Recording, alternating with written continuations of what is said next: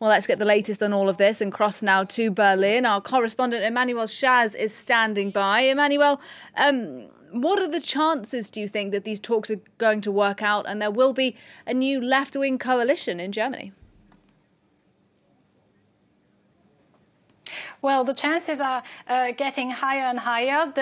Both kingmaker parties, the Greens and the Free Democrats, had already held exploratory talks with both traditional parties, so the Social Democrat on the one hand and the Conservatives on the other hand. But now it seems even more of a probability that the coalition will be what we call here a traffic light coalition, a coalition between the Greens, the Free Democrats and the Social Democrats, and named after the three colours representing the parties. The Greens, obviously for the color green, the Free Democrats are represented by yellow, and the Social Democrats by red. Robert Habeck, who's the co-leader of the Greens, was quite optimistic that those talks would lead indeed to a governmental coalition, because simply those three parties have the greatest overlaps can reach the greatest overlaps on their program, as opposed to, for example, the Greens and the Conservatives, whose talks weren't really successful on the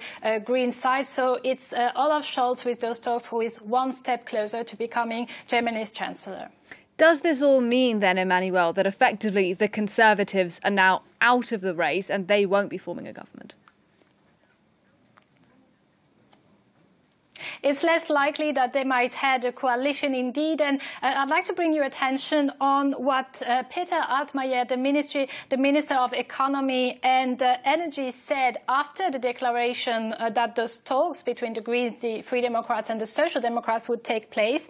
He said on Twitter that the traffic light train had left the station, and that for the first time in 4 decades, well, there is a genuine talk between the Social Democrats, the Free Democrats and the Greens about a possible coalition, and that his party, the Conservatives, must learn their lesson and do their homework following the disaster that has been the results on September 26 for the Conservatives, which registered their lowest score to date here in Germany.